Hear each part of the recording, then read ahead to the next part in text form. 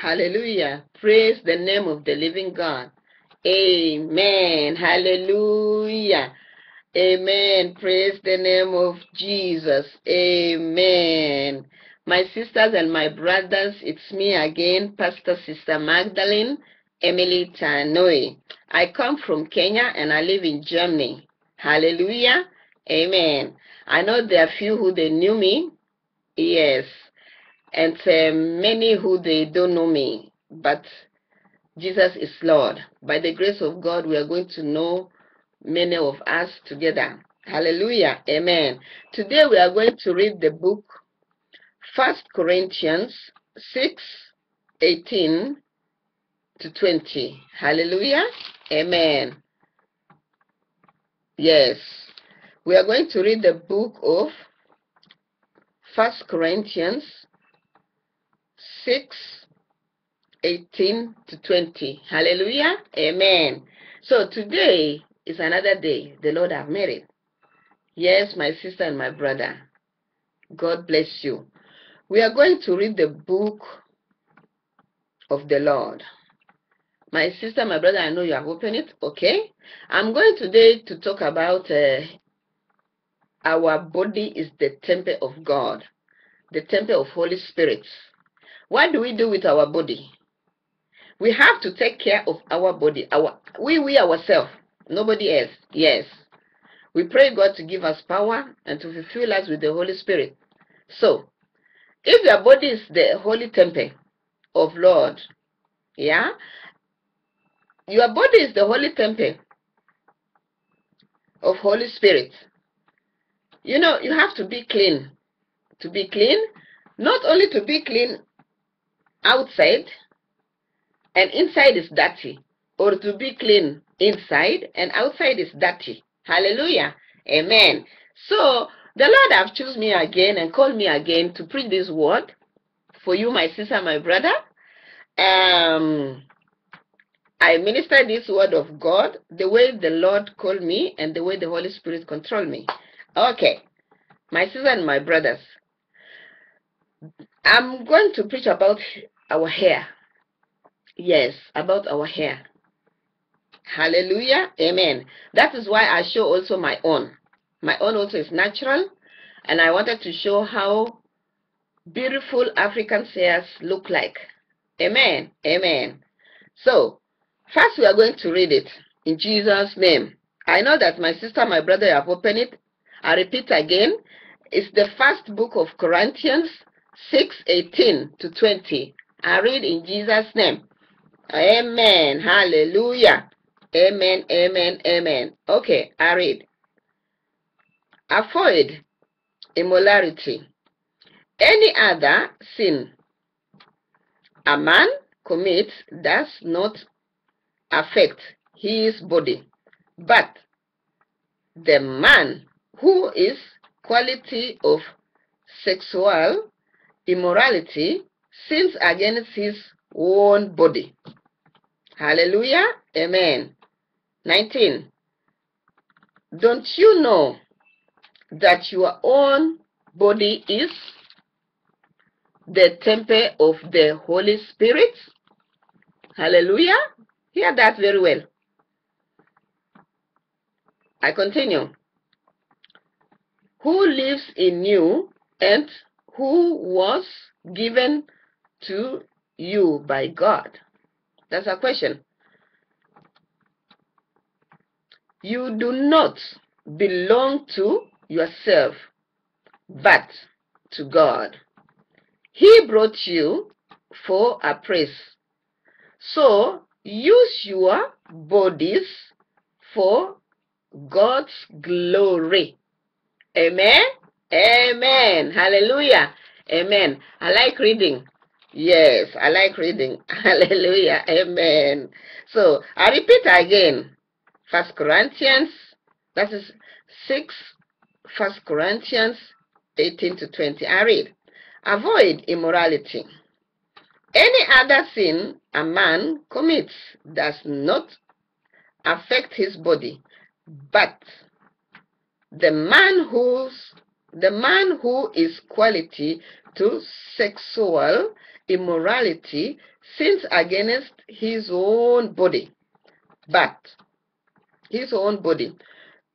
Don't you know that your body is the temple of the Holy Spirit who lives in you and who was given to you by God? It's a question. You do not belong to yourself, but to God. He bought you for a price, so use your bodies for God's glory. So, because my time is running, I just have 15 minutes. Hallelujah. Praise the name of the living God. Amen. You hear my sister, my brother. I'm going to read the last one. Yes, I'm going to read the last one. Hallelujah. Amen. I'm going to read the last one. Yes, that's number 20. He brought you for a praise. So use your bodies for God's glory. That is what I was asking you before that first time. Hallelujah. I was asking you before that first time. What do we do for our bodies? My sister, my brother, there is something which people, they don't agree and they don't believe it and they don't want it and they don't want to hear and they don't want to understand. Hallelujah. Praise the name of the living God. You know, maybe sometimes you can hear somebody preaching or somebody preaching, you say, what is he saying? This thing is making me to feel happy. I feel good when I do this thing, you know? Your body is the temple of God. Your body is the temple of Holy Spirit. Hallelujah. Amen. My sister, my brother, you believe it, you like it or not. There are some things sometimes we have to live it. Mostly we Africans, women, Christians, there are some things we have to live it. If you really believe in Lord Jesus Christ, believe, or you have really give your life to Jesus Christ and you say you are really a Christian. Hey, my friend, there are some things you have to leave them. But your brain, your mind, it won't allow you. But in the name of Jesus Christ, when you believe in Jesus and pray and tell Jesus Christ, Daddy, this thing, I like it too. I don't want to leave it. Pray to him, tell him, but today I want to leave it because it doesn't make you happy. Pray the Lord and ask him for mercy. Yeah? There is a fast which I like reading. Jeremiah 33:3. This fast, when I pray with it, and it changed my life. I was not like this the way you look at me. Oh. Yes, my testimony will come one day, not today. Today I'm preaching about the hair. So my sister, my brother, there are things you want to live and you don't want to live it. But if you pray in the name of Jesus, try and pray in the book of Jeremiah 33:3. The Lord said, call me, I will hear you. Call me, I will answer you. Call me, I will show you something you never know. Call me, I will show you things you never even see before. Very difficult things, hard ones. Those hard things is those things which you want to live yourself and you cannot live it. But in the name of Jesus Christ, if you want to live it, my sister, you will live it. You know what is that? That's about our hair. I'm preaching for all women and all men, because it's not only women, they put on wig, or they put on weave-on, or they blend this Bob Marley or Rasta, or they put chemicals in their hair. Even men themselves. Men, they put calcits. Men, they put wig. Yes, men, they put wig. There are men who they have we call it in Swahili kipara. They don't have hair here on on the top of their head. They don't have hair, so they'll go and buy that small wig. There's a small wig for men, not only women. So there are small wig for men. If you see many Europeans, yeah, even Africa people, they put it so that It will look fine and look smart. Can I tell you something, my sister, my brother? This hair, before when I gave my life to Jesus Christ, I was using them because I didn't know the meaning of it. Those times when I was in Misri. Now I'm not in Misri. I don't go back to Misri. So, African hair, they are very nice, very strong and healthy. If you take care of your hair looks very nice.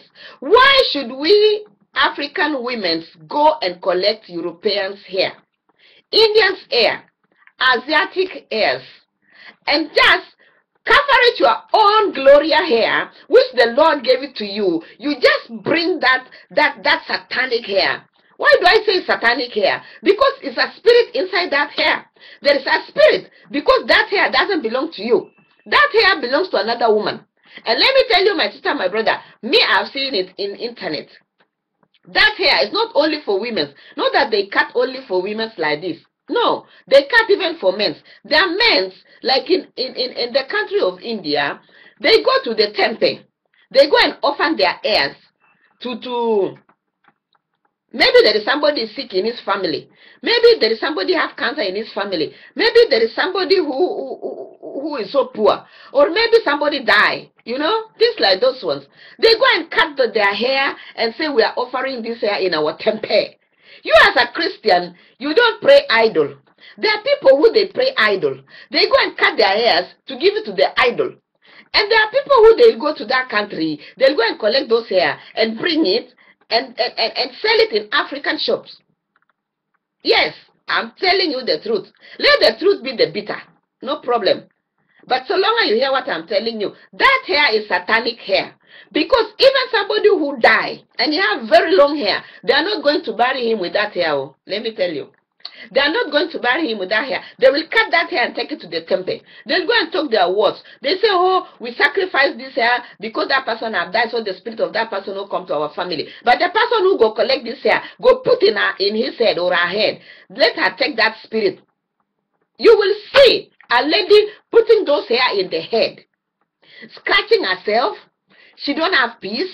You will see some women, sometimes they quarrel. When they fight, they will pull this hair. They will pull themselves. They just pull that hair because that hair have satanic inside. It have demo inside. Because it's a hair which somebody sacrifice it and talk about that hair. He wants something to be well in his family. He wants a child to be healed in his family. He say, me, I'm a mother for my child. I'm sacrificing this hair. And we African women, we go and buy that hair and put it in our head. My sister, think about it. Think about it today. If you will hear my message, don't worry, don't mind yourself. If you will hear my message, hold that hair and look it. It is not your own. That hair is not your own. It's for somebody else. This person, when she was selling that hair, she have a purpose. She didn't just sell it like that. Why you African woman don't cut your own hair and sell it to another person? Why the other people don't come and collect the African women's hair and put it in their head? Why do we African women go and collect European hairs, Asiatic hair, Indian hairs and put it in our head? And then we say we look beautiful, we look smart. You just walk, even if you are in a church, my sister, you cannot sing well. You will see in the choir how the ladies who they sing the song of God, they say they are worshiping God. They will twist that head round and round and round. You see those hairs like satanic, demonic spirit running, going round and round and round. It is not well. Our own hair, our natural hair, African. If you are an African, God knows why He gave you African hair. If you are an Asiatic, God knows why He gave you that hair. If you are a European, you are an American, you are a German, God knows that is your own hair. You go collect a hair for another person and put it in your head. This hair you carry, let me tell you, my sister, it will disturb you. It will not give you peace. Because me, I see one time in internet, in YouTube, a lady, they were praying for her. The demons were coming out. She fell down. That parike, they call it parike, I don't know wig. It fell down also. So she remained with her own natural hair, African hair. Yes, that is it, my sister. So I'll continue with this. I will continue with this word of God because my 15 minutes are finished. I'll be back, my sister, my brother. God bless you. But please think about it. Think about it. Think about it. That hair is not your own hair. Put on just your own hair. Remain with your hair. Hallelujah. God bless you.